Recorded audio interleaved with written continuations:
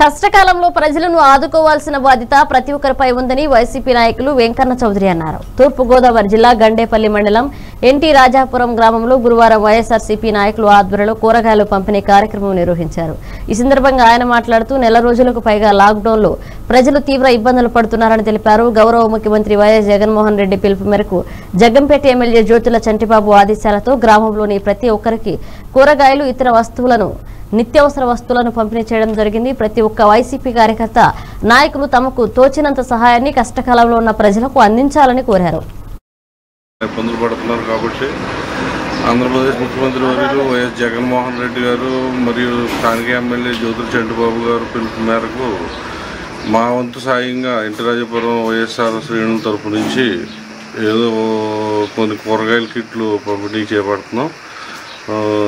ఇది అయితే తృప్తి అవుతుందని కాదు, కానీ కాకపోతే ఏదో మా వంతుగా మేము ఏదో సాయం చేయాలనేసి చేస్తున్నాం. నా పేరు కీర్తన వెంకన్న చౌదరి, ఎన్టీ రాజాపురం గ్రామం.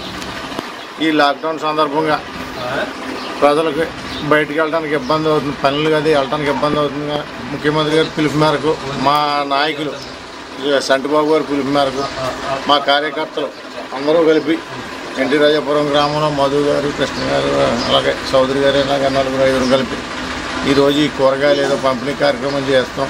సుబ్బారెడ్డి చౌదరి, గండేపల్లి మండలం ఎన్టీ రాజాపురం గ్రామం.